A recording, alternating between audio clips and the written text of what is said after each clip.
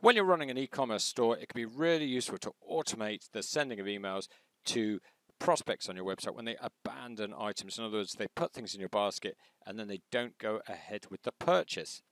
So this is where you do that here. This is the marketing, email marketing, and follow-up email screen. And specifically these top two sections here are for category abandonment and global abandonment. So you can set abandonment emails by the category of products they're in, or globally, so every product triggers an abandonment email. So the first thing you need to do is to define an email. So if I click on edit at the top here to go into edit mode, and then I click on the @ symbol to go into the email designer, then I'm going to just type in here Action Camera ABN for abandonment, and I click on add new, and then I click on Action Camera ABN. So this is the email designer, and you do this using the same block system that you do on the website. So I shall just add a banner at the top, and maybe I'll do some text with a button. There we go, let's do this. So I'm just going to make this very brief. Show hide button, I'll just need to show the button on this. I just switch off hyperlinks using that icon there, and I'll just do some text on here. Click to take another look. Great, and you recently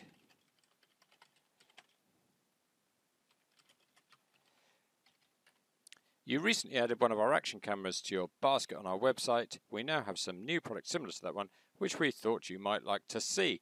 That's a sort of thing you might put in an abandonment email. So I'll just get an image for this here. So if I click on banner image there, I'll just get one from the image library, camera.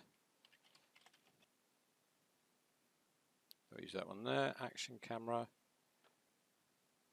That'll do, there we go. So you recently added some of our action cameras to your basket on our website. We now have some new products similar to that one, which you thought you might like to see. And I'll just set the link on this to point to that particular category as well, action cameras, and click on save at the bottom. Okay, there we go. So great looking email already. Of course, you'd want to just check these social media links as well, make sure they're pointed to your correct social media links. So that's the abandonment email we're going to send. If I close that and just go back to this screen, the follow-up email screen, then I click on create new follow-up email, choose abandonment in the top. And for this, so either we can choose any product for everything, or I'm going to choose action cameras here. And we'll have this sent 2 hours later. Click on next.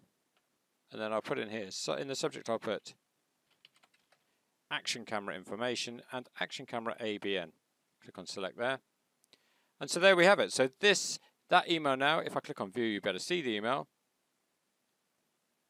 So that email will be sent after 2 hours after someone abandons the basket. Okay, so what is a basket abandonment?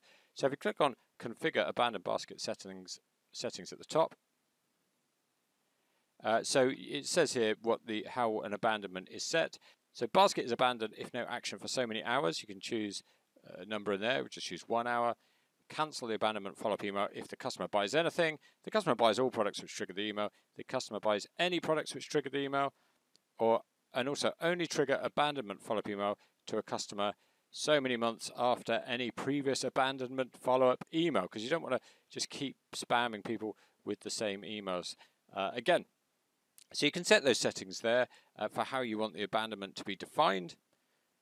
And then that's it. So when someone comes on your website, if they abandon the basket, they'll be sent an email. But there is a caveat to this, of course. The system needs to know who they are. So they need to have signed up to one of your sign-up email lists, or have purchased or attempted to purchase something from you previously. Otherwise, the system simply won't know where to send the email. But that's how you send abandonment follow-up emails.